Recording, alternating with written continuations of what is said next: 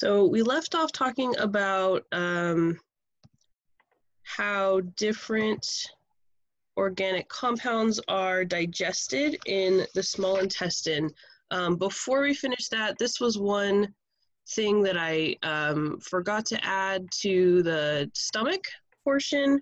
We didn't get into exactly how the hydrochloric acid is secreted into the stomach, and we don't need to worry about the details of it. For the most part, it's definitely, you know, like a level above what we're covering. But the one thing that I did want to add is that in order to put acid into the stomach, the body is actually creating it. And typically when we create acids, we're also creating bases. So the trade-off for secreting hydrochloric acid is that bicarbonate is a byproduct and it ends up in the blood. Now this isn't a big deal. Our body has a lot of acid-base balancing mechanisms that you'll learn about in the second semester. But there is a brief amount of time where the blood coming out of the digestive system is a bit alkaline. And so we actually call it the alkaline tide because it's consistently associated with meals, since that's when we have an increase in hydrochloric acid secretion into the stomach. So just the basics of that, because it's sort of a predictable phenomenon that we know happens, and doesn't always get brought up when you actually do cover pH balance in the body.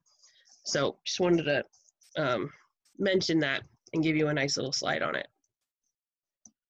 Okay, so we talked about breaking down proteins into amino acids with a couple of different levels of enzymes, and then we stopped at lipids because it's a little bit more than just breaking them down. So lipids have a slightly more complicated digestive process than the proteins and the carbohydrates do, and that's because they're hydrophobic. So both proteins and carbohydrates are hydrophilic. They dissolve into solution in water, and so it's easy for enzymes to gain access to them because they're all in solution. But as hydrophobic substances, lipids are not really accessible in solution. They're suspended in there, but they tend to glob together. And so the enzymes, being proteins, can't readily gain access to these lipids to break them down for absorption. So we need more than just enzymes in order to digest lipids. And that's where the bile comes in. So the whole reason why we have bile and bile salts is a process called lipid emulsification. So emulsification is where we take a large fat globule and we break it down into a bunch of smaller globules, and those smaller globules are then accessible to the enzymes and can break down these triglycerides for absorption. Emulsification is the same process that soap uses to, clean greases and oils off of whatever we need soap for. So when you're washing your cooking dishes, and you have to clean the oils and fats off of whatever you were cooking. When we're washing our hands and the rest of our bodies, and we're specifically trying to get oil broken up, cleaned off, when you're washing your clothes and you're using detergent, all of those things are emulsifying lipids. So we do the same process in our small intestine thanks to the bile salts. And in that, after the bile salts emulsify the droplets, then those lipases from the pancreas and other enzymes in the small intestine are able to break down these triglycerides. So the triglycerides are broken down into fatty acids and monoglycerides. So basically, triglycerides are a glycerol, this little guy here, and then these 3 fatty acids. And instead of separating that glycerol, we keep that together So we have a bunch of fatty acids. And again, because they're hydrophobic, it's not as simple as just absorbing them through protein channels, which is, we'll talk about this in a second, how the carbohydrates and amino acids are absorbed. Instead, we're going to package them. So the bile salts and especially the phospholipids play a critical role in getting the fatty acids, cholesterols, and monoglycerides through the enterocytes. So we create what are called micelles, which are kind of similar to the way that the plasma membrane works. So on the outside, we have all of this polar hydrophilic stuff that is able to interact with water. And on the inside, we have all the hydrophobic stuff that is not able to interact with water, protected away from it. So then when we want to absorb things, we're talking about moving things from the lumen of the small intestine primarily, because the small intestine absorbs almost everything that we consume. So basically any digestible components of the food, about 80% of the electrolytes we consume, and then about 90% of the water. We'll go through this in a little bit more, but when we talk about the water, we're not just talking about what we drink, we're also talking about all of these secretions that have been added to the food that we eat in order to help digest it. So the majority of the water that gets absorbed in our intestines is actually secreted from our stomach, our pancreas, and our small intestine. The water that we're drinking is a relatively small component of how much water we're able to absorb. So there's 5 different options for how things can be absorbed, and they're basically the options for how things can move across membranes. So these are not new concepts, but now we're just looking at them in a slightly different way. So we can, of course, use active transport and pump things in. Certain things are, of course, going to be able to move through by simple diffusion. A lot of things are going to move either by facilitated diffusion, so through a protein channel, or by secondary active transport, where they're moving with something else because of an active transport process. And then anything that's larger is going to have to move by endocytosis. So that means that the membrane of the enterocyte is actually going to have to engulf a particle and bring it in. So the vast majority of things, as I said, are moving by either facilitated diffusion or by secondary active transport. The primary active transport that drives the secondary is going to be sodium pumps. And the way that it works is that, so the lumen is up here, and so all the food and stuff that we've been digesting is up here, okay? But the cells, the enterocytes, they pump sodium out from the other side. So they're pumping it out into the extracellular fluid along the basal aspect of the cell. And that sets up a sodium gradient. So we have very low sodium in the cell, and we do have high sodium on the other side. And so then sodium is going to flow from the lumen down its concentration gradient into the cell. And that is constantly maintained by pumping it out. And so various other things are able to follow the sodium in co-transport, co-channels by this secondary active diffusion. A lot of amino acids do this, and both glucose and galactose, so 2 out of 3 of the monosaccharides, are going to be able to enter in that fashion. The lipids are kind of a weird thing, so they basically just diffuse in because they have the same qualities as the plasma membrane, so they just kind of, you know, hey guys, we're gonna just move on through. It's kind of a weird combination of diffusion and endocytosis, to be honest.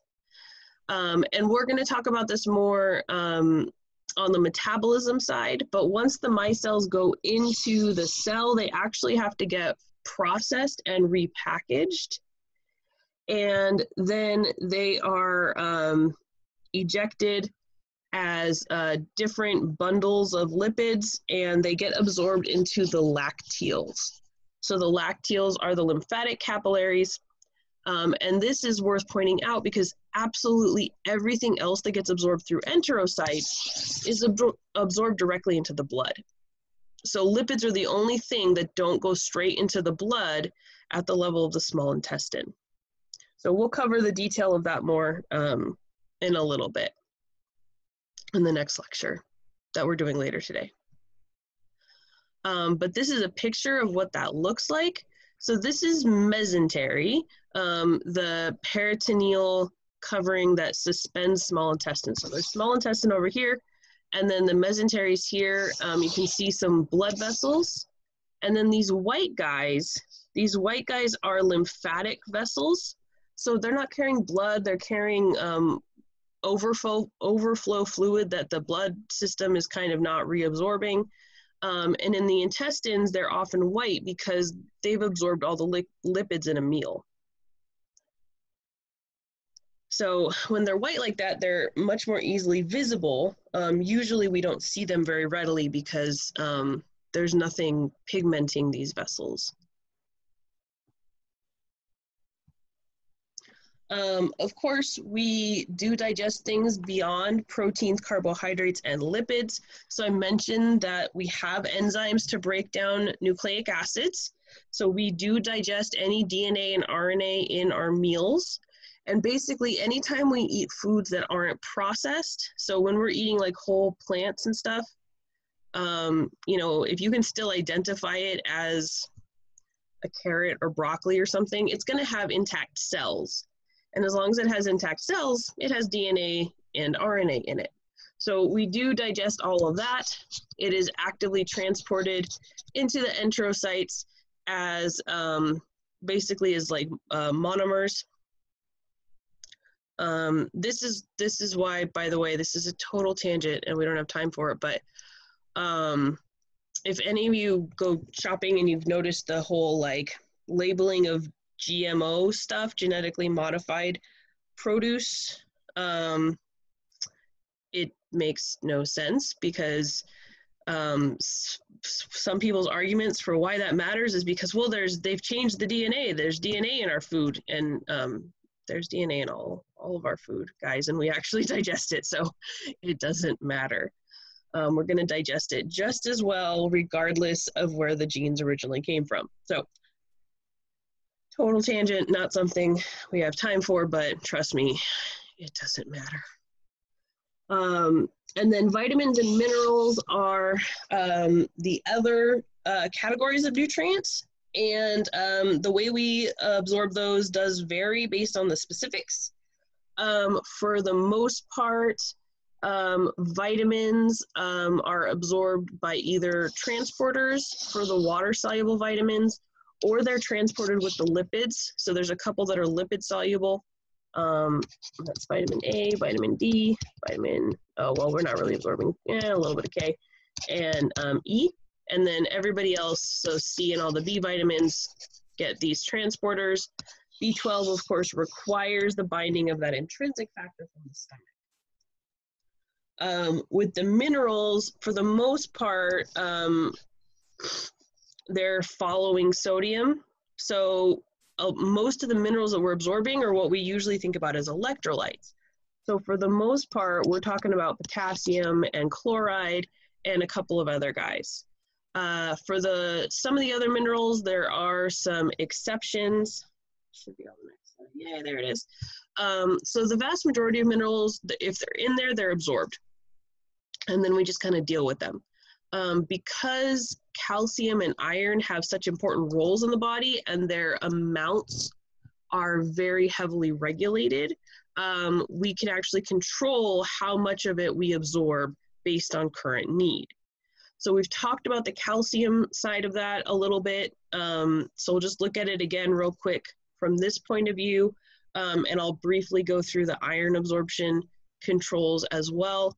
And that's, of course, because if we absorb too much, there's going to be consequences, right? We can't have our calcium levels getting too high in our blood.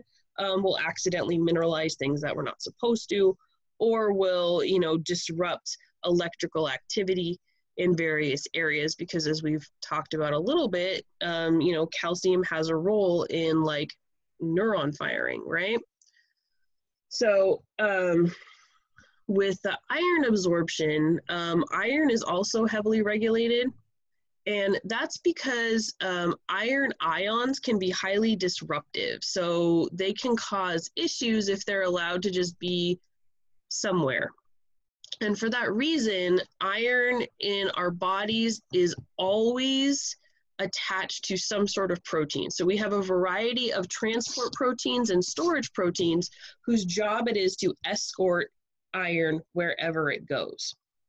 And iron, of course, has very important roles in the body because at a minimum, it's in every single red blood cell attached to every single oxygen that we carry. So simply for the purposes of oxygen transport, iron is crucial, but we can't have it just doing whatever it wants. So it's tightly controlled up to and including the charge that the iron ions are even allowed to be in when they're absorbed and transported and stuff. And we're not going to worry about the specifics, of course, because that's so far beyond what we cover, but just so that you're aware that this is something that's tightly controlled, including how much of it we absorb. But we typically absorb however much we need in order to maintain our iron stores, which we do store some of it, especially in the liver, and of course our active iron in things like our red blood cells, and then our muscle tissue as myoglobin. With the calcium, we have talked about this in bones. So remember though that for calcium absorption in the digestive system, vitamin D is the critical factor. So parathyroid hormone is the one regulating blood levels and increasing them if they get too low. But in order to actually absorb calcium from the lumen of the intestines, we need the vitamin D.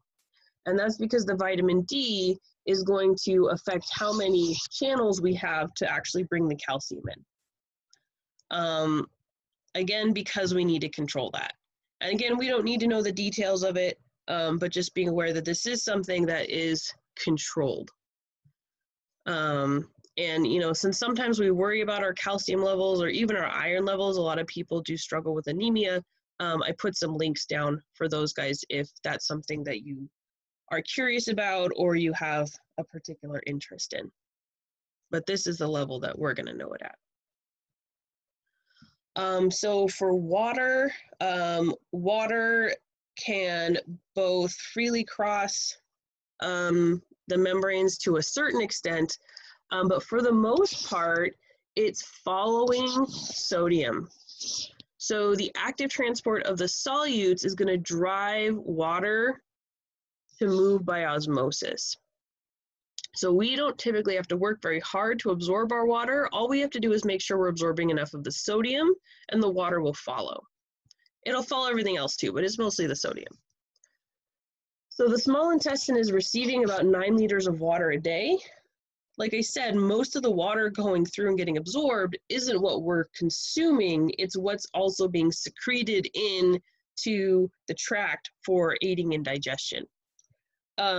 So most of it gets reabsorbed in the small intestine. The remaining proportion gets absorbed in the large intestine, as we'll touch on in a little bit.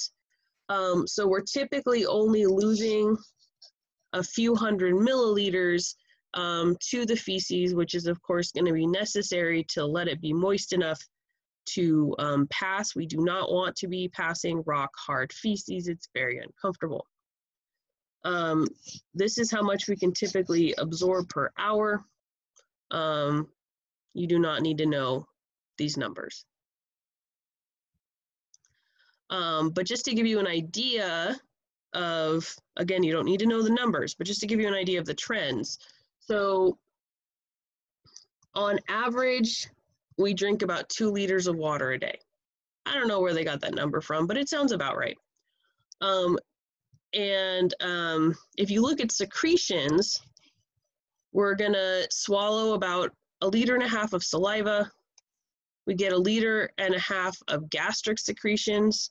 That already takes us to 500 mils of water going through the stomach, plus 1 liter of bile, 1 liter of pancreatic juice, 2 liters of intestinal secretions. So that's kind of how we get up to this, 900 mils or, whatever we're looking at. So then most of it gets reabsorbed here. A little bit of it is left to then get reabsorbed in the large intestine, and then we lose that little bit. This is why things that disrupt your GI tract and cause diarrhea can rapidly dehydrate you, because if things are moving too fast through here, or if your enterocytes aren't able to absorb as much as normal, we start losing fairly large amounts of water in the feces. So that's kind of why maintaining hydration, if you have some sort of vomiting or diarrhea that's chronic, is really important. All right, so getting between the small intestine and the large intestine is going to require passage through a sphincter. So we have this sphincter between the small intestine and the large intestine. It's called the ileocecal valve because it's specifically between the ileum and the cecum. So this is the end of the small intestine and the beginning of the large intestine. And what determines the flow between those two things is several reflexes that control how relaxed that sphincter is. So the gastroileal reflex is one of those long reflexes. So it's, it's not just local. It goes up to like the the central nervous system and stuff. And this one is triggered by stomach activity. So basically what happens is you eat a meal and it's going to move the last meal out of the small intestine and into the large intestine.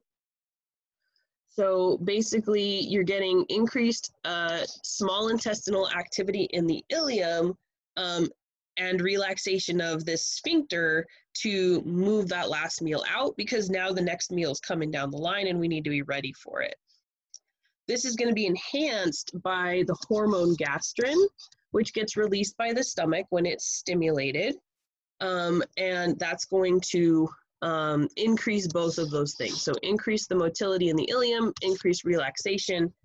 And although this doesn't directly drive the whole thing where eating will often lead to pooping, especially if you're like a baby or something, this is part of it.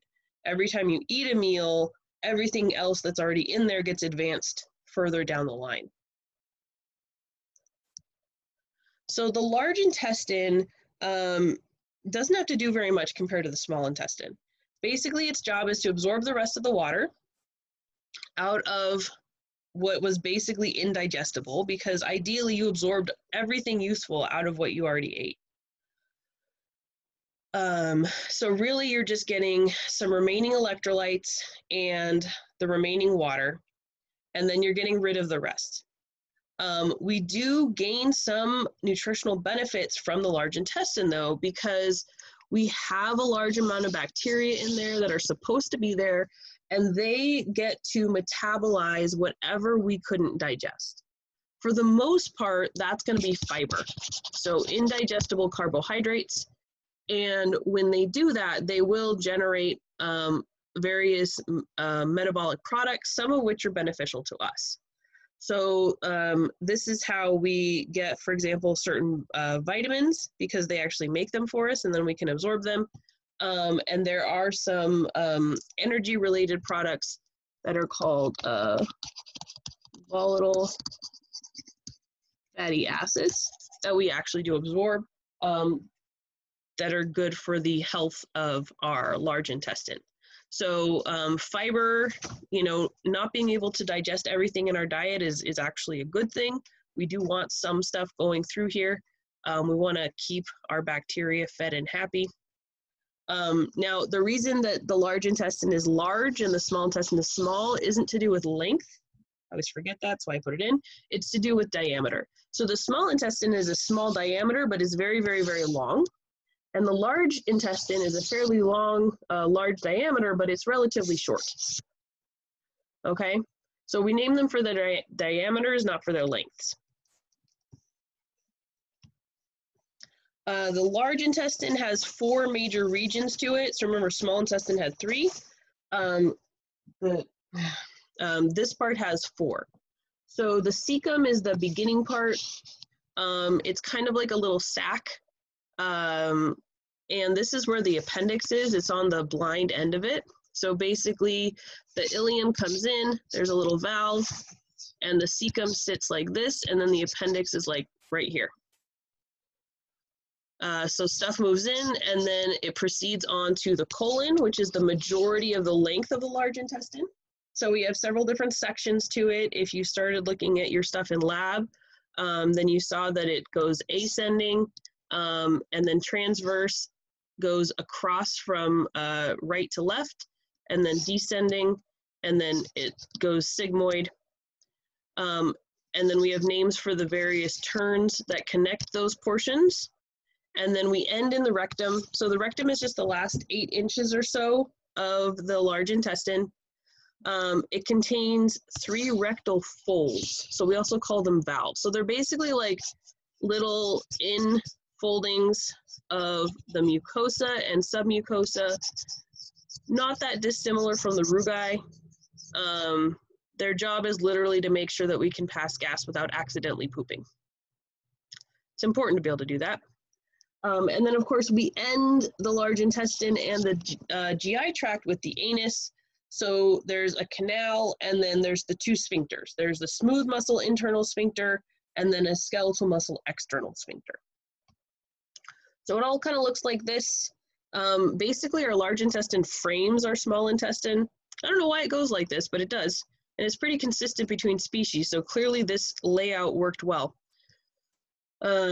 So little appendix here. The cecum is just the very first portion. It's not very large. The ileum is here. And then we go towards the head in our ascending colon. This is the flexure. It has a couple different names, right colic or hepatic, because the liver's right here. That takes us to transverse, because it's literally going across the abdomen. This is the left colic or splenic flexure, because your spleen is right here. And then we descend to the sigmoid. Sigmoid literally means S-shaped, which if you look sideways, it is. And then basically the part that goes straight out is the rectum. Remember, rectum just means straight. It's the straight exity part to the anus. So just like we had some features to the small intestine, we have features to the large intestine too. So the small intestine had things to increase its surface area. The large intestine has features to basically enhance the way that it needs to have motility. So the longitudinal smooth muscle of the large intestine is actually clustered into 3 bands. Instead of being uniformly distributed, it's in 3 stripes basically along the length. So we call these the teniae coli, tinea. I don't know off the top of my head right now. I used to know. We could look these things up. So yeah, they're kind of like this. And the results of that is that because these guys are always going to have some amount of tone, some amount of muscle tension, that the large intestine kind of pouches in between. So the pouches are called haustra, and it's just the shape of it. And then the third feature, and this is the one we don't actually understand the purpose of, is on the outside. So epiploic appendages are basically just extra fat inside the visceral peritoneum of the large intestine that are attached to the tinea. It's tinea. I gotta look that up. We don't know why those are there, but we know that they are quite consistently. So it kind of looks like this. These different colored bands running here, these are the tinea. And then you can see the haustra are this classic corrugated appearance. And then the epiploic appendages are little fatty globules that just hang off of the tinea. So those are the specific features of the colon. That's how we can recognize which one's which when we're looking at it. You know, nope, don't, well, sorry, the cat advanced the slide. When we're looking at it, yeah, just in general. And so then here's kind of rectum and anus. So showing you those folds / valves. So they just kind of partially occlude the lumen. And then something that you can look at in lab is, so this, this little line they're showing here, this is where we transition from the mucous membrane of the intestinal tract to basically skin. So we go from here, it's gonna be stratified squamous, keratinized.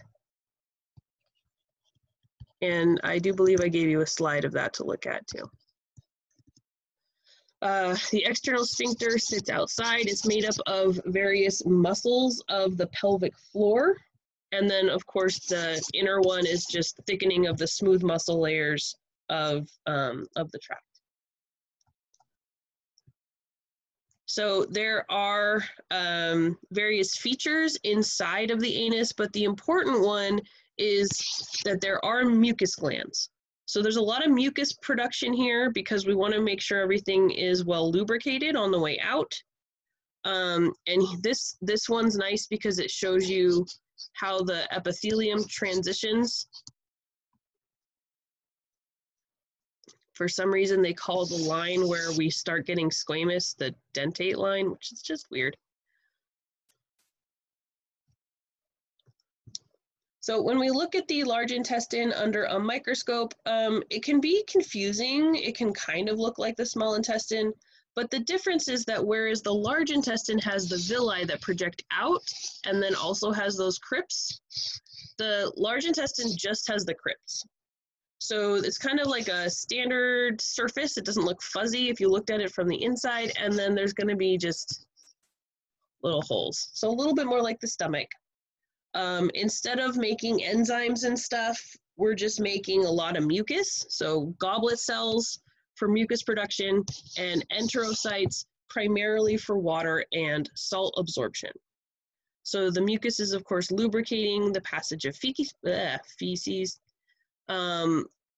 This is still going to be a columnar epithelium, but we're not no brush border anymore, so there shouldn't be a microvilli because we just don't need that much. And then, as I mentioned, at the anus, we switch over to stratified squamous epithelium because it's in contact with the external world. And the columns and the sinuses are the luminal texture to the anus. So when we look at it, it's much simpler here because we just have a couple different cell types. I guess we do still have microvilli. Oh yeah. So it looks like this. All the little lighter spots are goblet cells for mucus. We have a large immune presence here too, so we'll have lymphatic tissue in the submucosa or in the lamina propria, sorry. So it should look something like this. So the difference here is that the small intestine would still have finger-like projections up. It can be hard to tell because it's all very crowded in there, and when we cut sections, it can all kind of look the same. But comparing them to each other directly is usually the best way to get a feel for how to tell one from the other.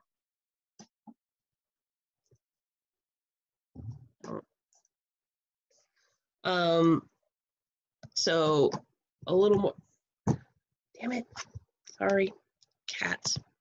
So yeah, so then this is just a slightly prettier picture of that mucosa. And then this one is showing you how the longitudinal muscle is banded instead of completely distributed around the whole thing like it is everywhere else.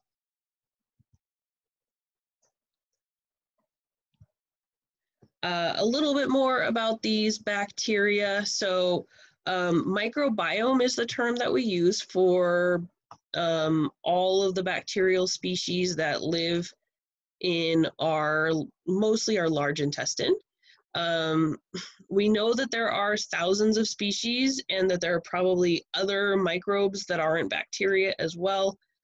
We still don't know what they all are, in part because they don't necessarily grow well in a lab, and in part because the easiest way to sample what's in there is to test feces, and that's not always a representative sample of what's actually inside, because that's just a representative sample of what's made it out, and that's not always the same thing. So this is a growing field of study because now we're getting better at identifying bacteria just by testing DNA instead of having to grow them. So we're slowly getting a better feel for what's in there, but we still don't know a lot about it. What we do know, though, is that what they do is fermentation. So this is going to be a low oxygen environment, and they are fermenting mostly the fiber that we can't digest, so indigestible carbohydrates. Although anything that passes through the small intestine, if we miss protein, if we miss carbohydrates like simple sugars, they will digest that too. Sometimes we don't enjoy that part.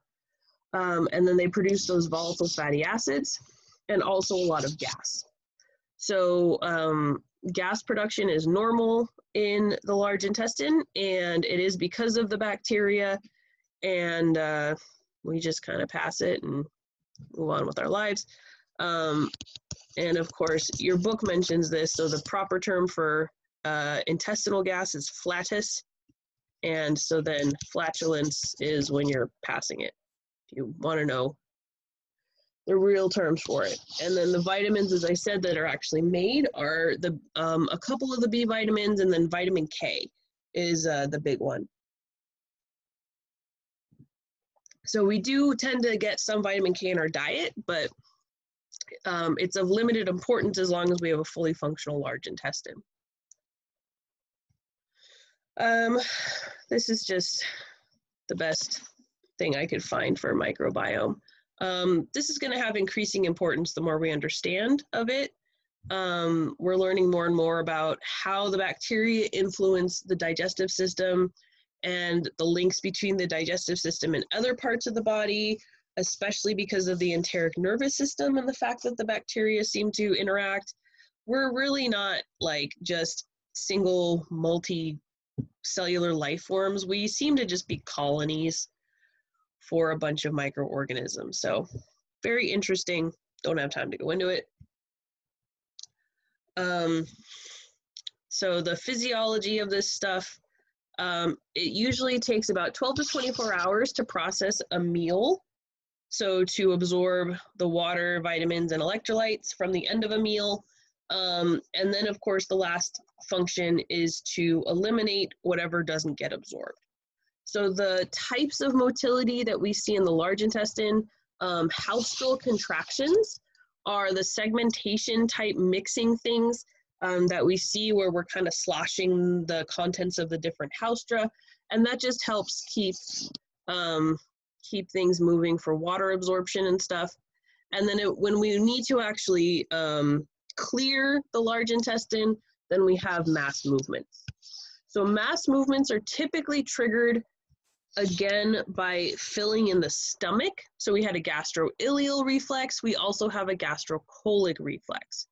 So the gastrocolic reflex is where we have these, waves of peristalsis that move through the large intestine, and they force large intestinal contents into the sigmoid colon and the rectum. And forcing them in there is what triggers the defecation reflex. So this is literally the reflex whereby when we eat, we should then have to poop. Now, a variety of factors influence why that doesn't happen every single time we eat, but it's pretty consistent when you're like a baby. We even see this in other species. So if you have a puppy, or if you have had one at any time, you know that you should feed them, and then 20 minutes later you should take them out to potty, because otherwise they will have an accident in the house. So the defecation reflex is the last thing that we do, right? So it's the final function of the digestive system. It's the only one that the anus gets credit for. What we call feces is literally everything that didn't get absorbed or digested. So anything undigestible in the food, anything unabsorbed out of that content. A surprisingly large number of bacteria make up our feces. So like, it's mostly bacteria, really. It's kind of gross. Also epithelial cells that have been shed from the large intestine, and of course mucus and whatever remaining water and salt are in there. So defecation is similar to deglutition, to swallowing, and that is a combination of involuntary and voluntary actions. So the mass movements trigger the involuntary portion. So literally stretching the rectal mucosa by shoving contents into there is going to trigger a parasympathetic reflex at the level of the spinal cord. And what it triggers is contraction of that sigmoid colon and rectum. So basically it's like, oh, we got stuff, we better get rid of it. Let's squeeze it the rest of the way out. Your internal anal sphincter relaxes. Now, obviously, it's not always a good time to poop. So you actually have a involuntary contraction of the external anal sphincter. So that's what leads to the whole awareness of the fact that you need to defecate, but not actually immediately defecating. Yay for that. And that's when you find out about it, and then you have a choice to make. Is it a good time to poop? Can we go poop? No? Okay, then no. And so basically, if you say, all right, it's a good time, you go put yourself in the right place, you relax your external anal sphincter, and you poop. If it's not a good time, you constrict it. Now, what happens when you constrict it is that it takes a little bit longer, and then your smooth muscle does that thing where it's like, oh, right, okay, we've been stretched for a while, we're gonna relax again. And then that urge goes away, and it tends to stay that way until we have another round of mass movements.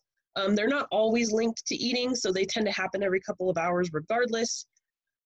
And at that point, you'll get the same question. A very similar thing happens when you have to urinate, actually. So hard to find a good diagram of this. So even though this is essentially a useless diagram, here is a diagram showing you all the different parts of the large intestine that get signals when you have to poop.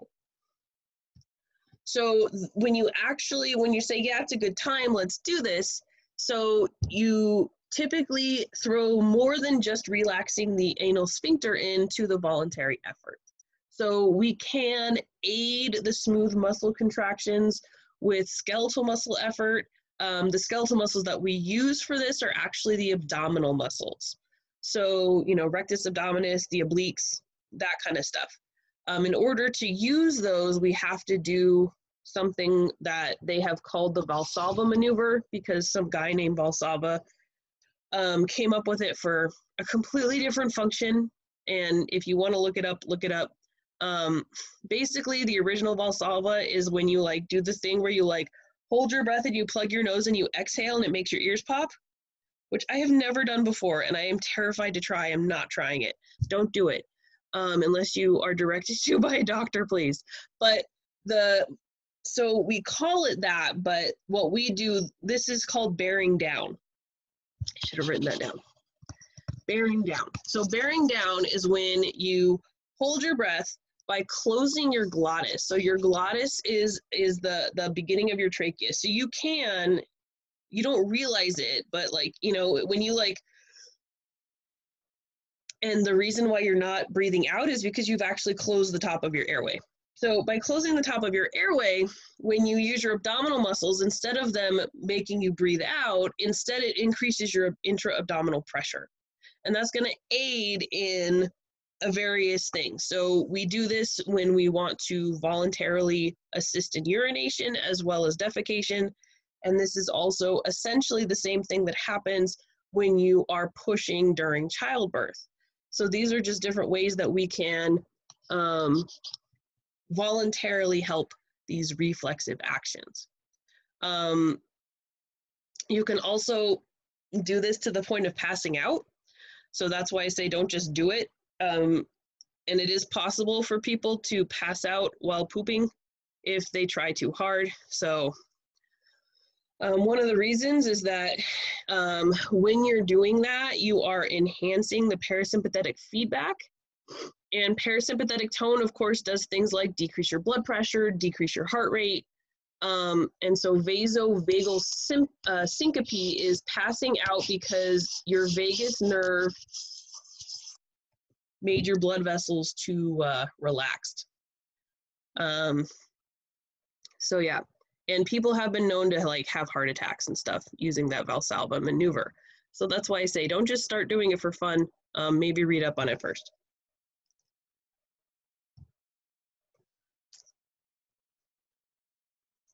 I don't know how much science exists in this squatty potty thing, but the goal is that you're, excuse me, appropriately aligning your rectum, something like that. But they make really funny commercials, so. Okay, so we have a nice overview slide on all of that. And now we're gonna move on to metabolism, which obviously my timing is now horrible, and I guess I will finish it up with a catch-up lecture tomorrow or something. Okay,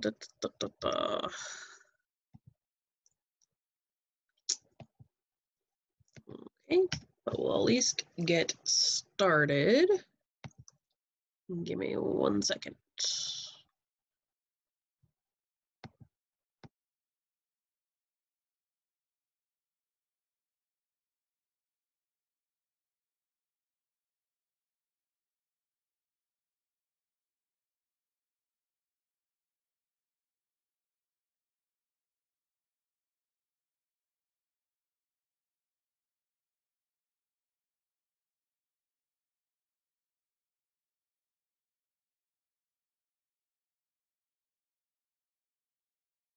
All right, so metabolism.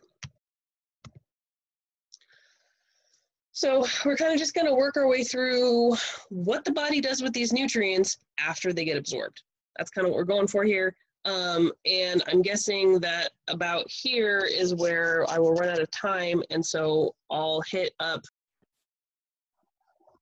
Okay, metabolism. Sorry about that. Apparently my internet just crapped out. Let's try this again.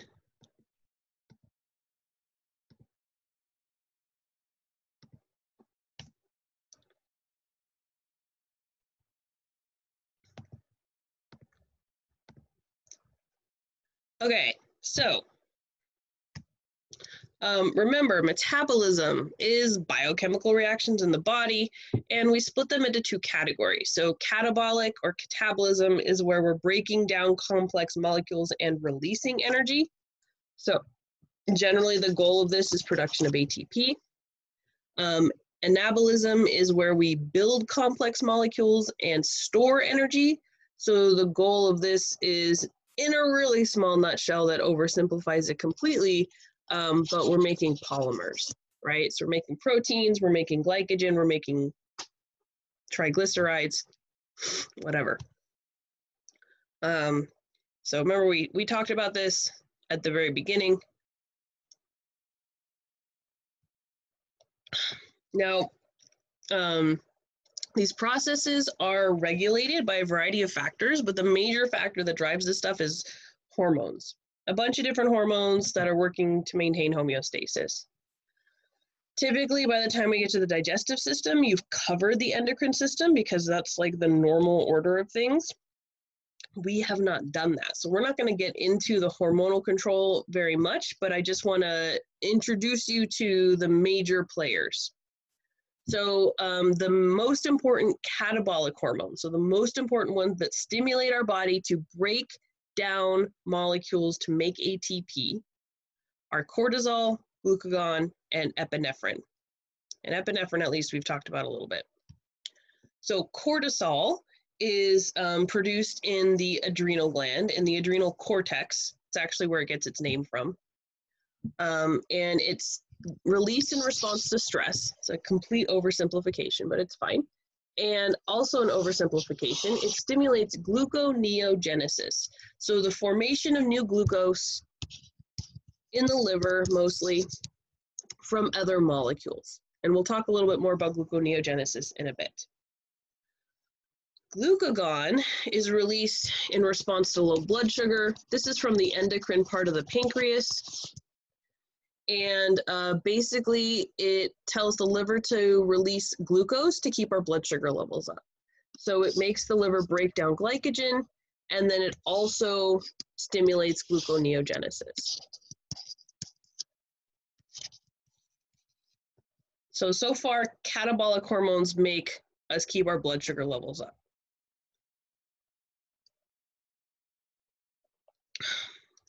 So epinephrine, as you know, is released by the adrenal medulla in response to acute stress. So whatever is going to trigger the sympathetic nervous system is typically going to cause the release of epinephrine.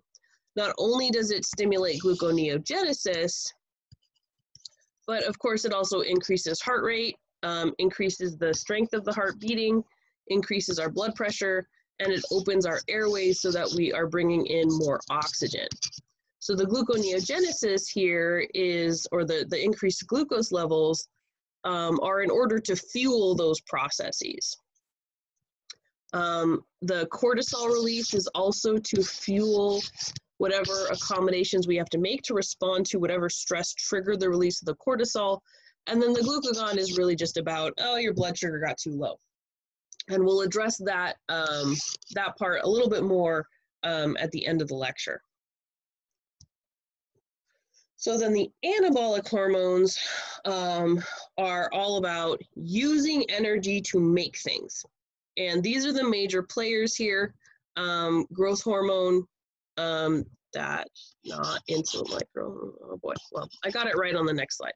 Insulin-like growth factor, insulin, testosterone, and estrogen are kind of our major anabolic hormones. They're not the only ones, but they're the big players. So growth hormone is released from the pituitary gland, and it stimulates the growth of cells and tissues in a nutshell. Interestingly, it also stimulates gluconeogenesis in the liver. So it's not a strictly anabolic hormone, but it does that so that the body has fuel to do the other thing. So it's definitely more anabolic than catabolic.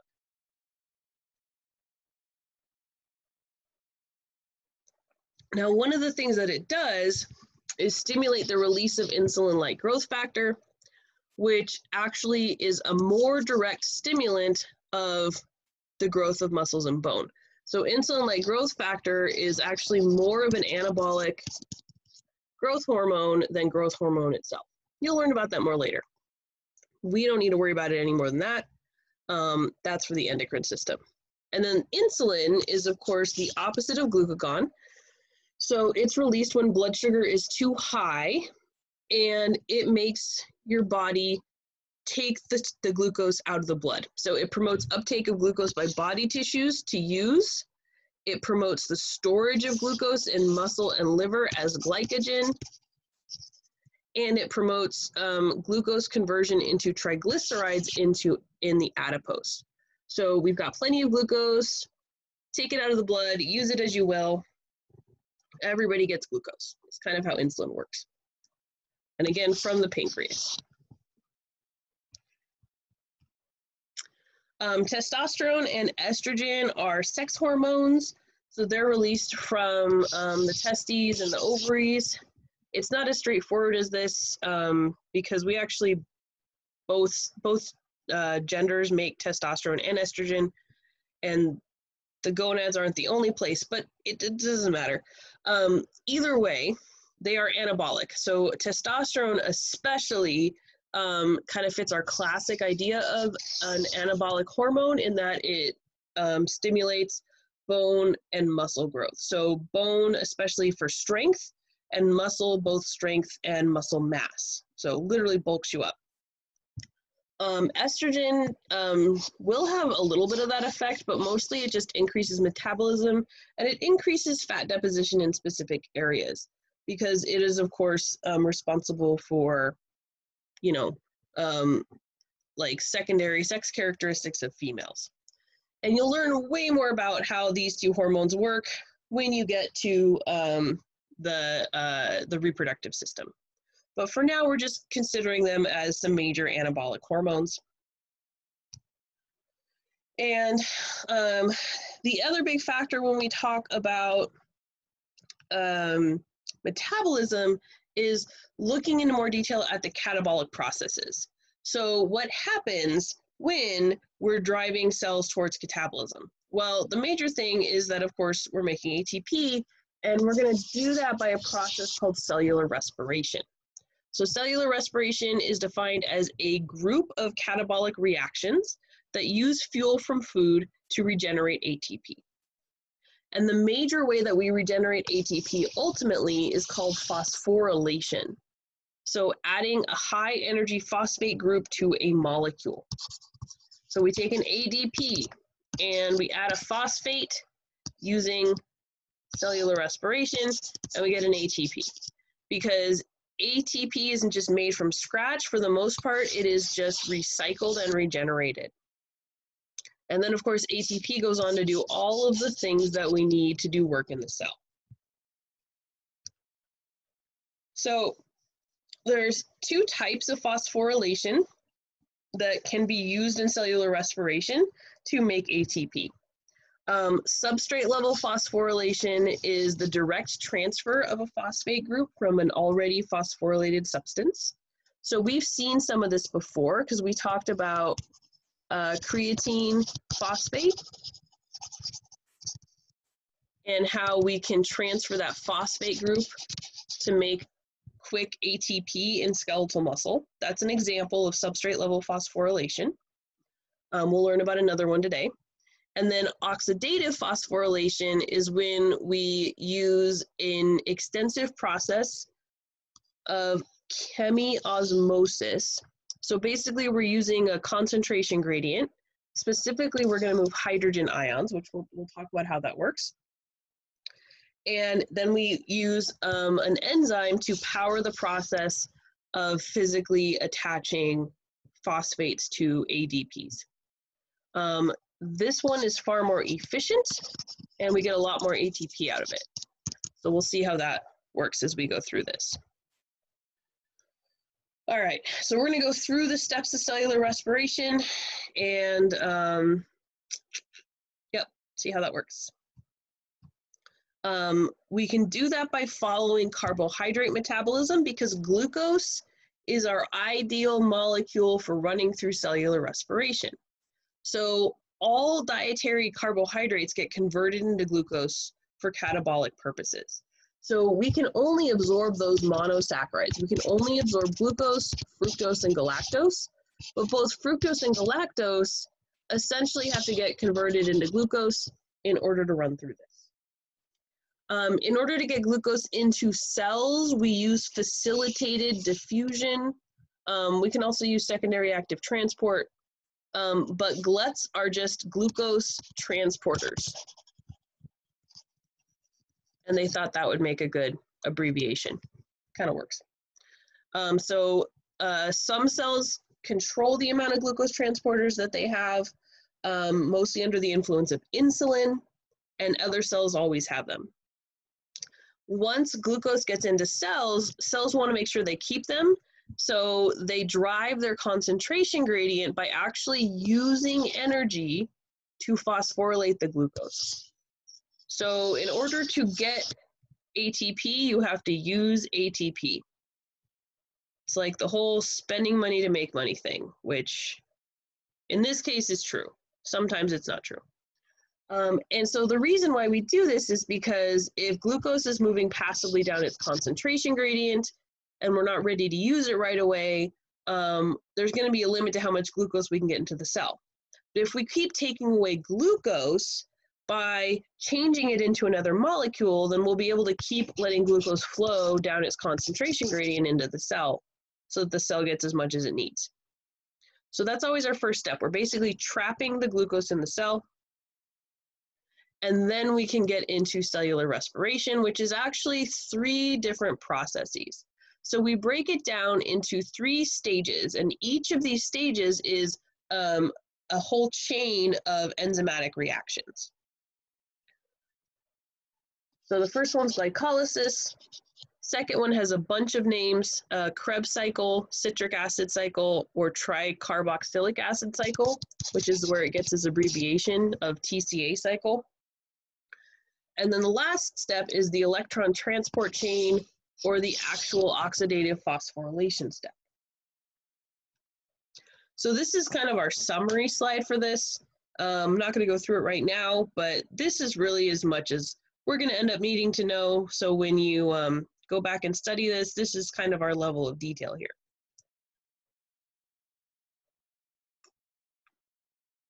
The interesting thing is that for as extensive as these 3 things are, and as many steps as they are, the entire thing can be summarized like this. We take a glucose, we add oxygens to it, we get a bunch of energy out in the forms of both ATP and heat, because there's always some amount of energy lost, and it's in heat. This is good though, it helps us maintain our body temperature. And we get 6 carbon dioxides and 6 waters. So the carbon dioxides are the 6 carbons from the glucose, and then the oxygens get combined with hydrogens to make water. So that's everything we're about to talk about in like so many more steps than that. So the first part of this is glycolysis. Glycolysis occurs in the cytosol, so every cell can do this because every cell has a cytosol. It takes 10 steps to take 1 glucose into 2 pyruvic acids.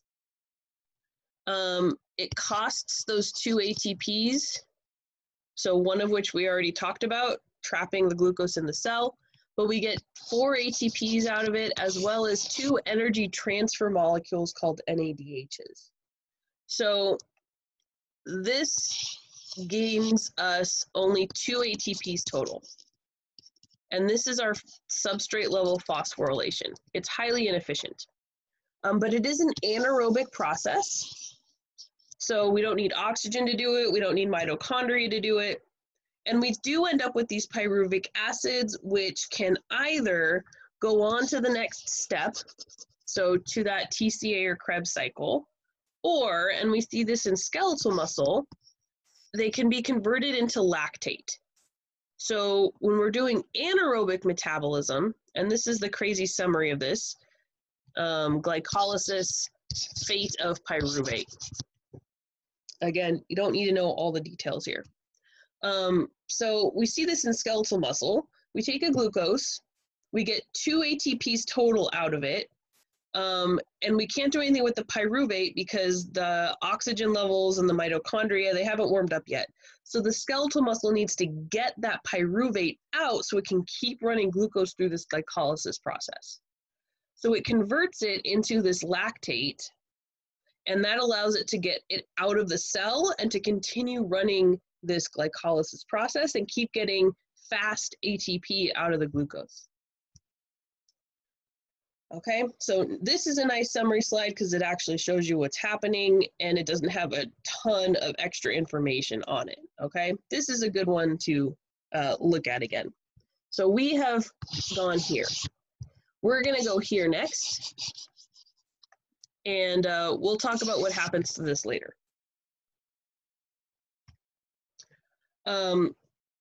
I also do have this so that I don't forget to talk about it later. The lactates do go into the blood, and most of the time they get picked up by the liver, although the heart can do this too. And they take that lactate and they can either turn it back into glucose, or they can turn it back into pyruvate and run it through the same rest of the cycle that we're about to talk about. Okay, so they call this the Cori cycle, which is liver providing glucose for muscle, muscle turning it into lactate, lactate going back to the liver to get converted back and back and back. Because the liver is awesome, you guys. Okay, so if we do have oxygen and we are ready to use this pyruvate and keep processing it, we have to get it into the mitochondria. So to get into the Krebs or TCA cycle, we have to go through this quick transitional phase. So the goal is to get into the mitochondria, because the mitochondria is where the rest of the process takes place. So the first thing that happens is a decarboxylation process. Decarboxylation just means we take a carbon dioxide off. And so this is actually the first carbon dioxide that is produced in the process of cellular respiration. So we've got our waste product. The carbon dioxide produced in this entire process is why we breathe out carbon dioxide, okay? That's why I emphasize that. We also have to get that energy transfer molecule NADH into the mitochondria, so it has to get reduced, and the pyruvic acid gets converted into a molecule called acetyl-CoA. It's a 2-carbon molecule attached to this enzyme that's converted from vitamin B5. You don't need to know that part, okay? Basically, it's just made into the appropriate format to go into the TCA cycle. Okay, so we're in the mitochondria. We have moved the pyruvic acids and converted them into acetyl-CoA, and that's the form they need to enter this cycle. Now, it's called a cycle because we're literally going to be cycling things around.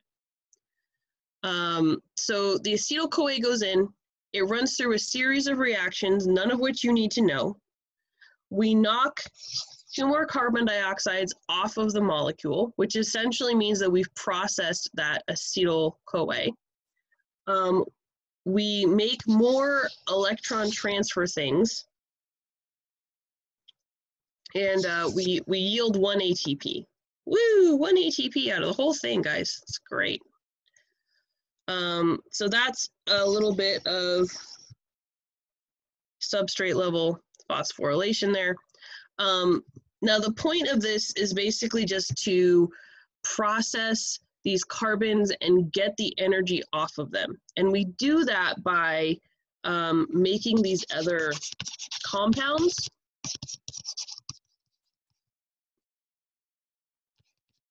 So you don't need to know what these are or anything like that, but they are just kind of like energy transport compounds. We're calling them reduced coenzymes here. So that takes care of most of our carbon dioxide production. So we've technically actually processed our glucose. Glucose has now been processed, but we haven't gotten very much ATP. And that's because we haven't gone through the last step, which is the oxidative phosphorylation. So getting a lot of ATP phosphorylated by using the electron transport chain. Now the electron transport chain requires oxygen and takes place in the mitochondria.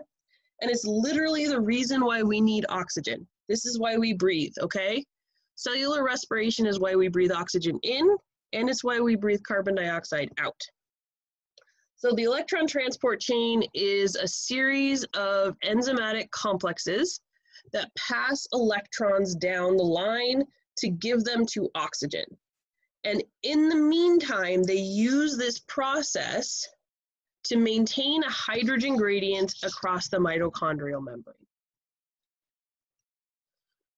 So we've got these enzymes, and they are just kind of passing these electrons down, and they're using the energy of the electrons to pump hydrogen ions across the inner mitochondrial membrane. So we have a lot of hydrogen over here, and we have very little hydrogen over here because we're maintaining a pump, okay? The electrons ultimately get passed to oxygen, and we make water out of it. Without oxygen, this whole thing stops because we need the oxygen at the end to like catch these electrons. In order to actually make ATP, we have a single place where the hydrogen ions are able to move down their concentration gradient. And that is through this protein channel called ATP synthase. So ATP synthase uses the concentration gradient of hydrogen to power phosphorylating ATPs. It's literally a turbine. Like, it's actually shaped like this. It actually moves its little rotor around as the hydrogens go through. Like, we have this teeny tiny molecular machine in all of our mitochondria, and that's going to lead to the creation of ATP. So basically, we can always do glycolysis because it doesn't need oxygen and it doesn't need mitochondria. But if we want to get a decent amount of ATP out of our glucose, we have to run it through the Krebs cycle to finish processing the glucose, and that's where we get a bunch of carbon dioxide from. And then we have to run it through the electron transport chain to actually get a bunch of ATP out of it and make water. So these two mitochondrial processes only work together. They both do separate parts of the same process. Yeah.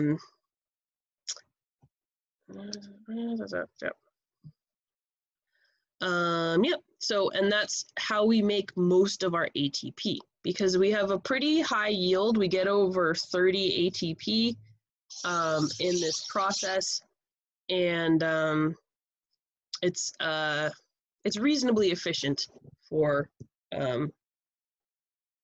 a life-related process. Okay, so that's cellular respiration, like in a nutshell. The opposite process is the gluconeogenesis that I mentioned before. So gluconeogenesis literally just means new formation of glucose, is anabolic, and it's how we take other organic molecules and make glucose out of them. So we can use pyruvate and lactate from that process. So I kind of like I showed you in the liver can reverse glycolysis basically. We can also use glycerol, which is the 3-carbon chain of triglycerides. And then a couple of amino acids can be made into glucose as well. Most gluconeogenesis does occur in the liver, as well as a lot of glycogenolysis, so the breakdown of glycogen to release stored glucose, because the liver is the major organ that maintains our blood sugar levels by making glucose and releasing it into the blood. So, little summary there. Most parts of the body can't do this. So this ability to basically reverse glycolysis, run it in reverse, is going to take you back to that glucose 6-phosphate. So the glucose that's phosphorylated to keep it in the cell. Most cells can't reverse the process back to glucose, and so therefore most cells can't release glucose. The liver and the kidneys are basically the only ones that do it. The liver is the primary organ to do this. The kidneys will help out when the liver can't keep up, basically. Okay, so that's gluconeogenesis, is basically reversing glycolysis.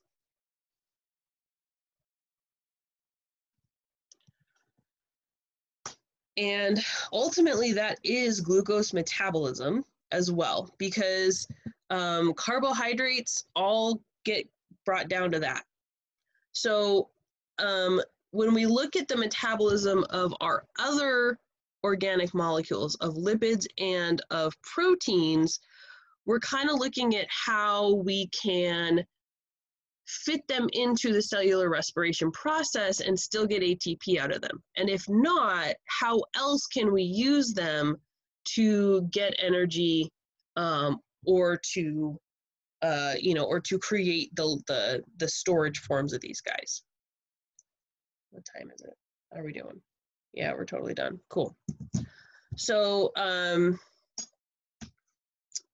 tomorrow, I need to check my schedule. I'll send an announcement probably in the afternoon. I guess I'll finish this up because we're out of time, and I need to tackle those lab questions before we go.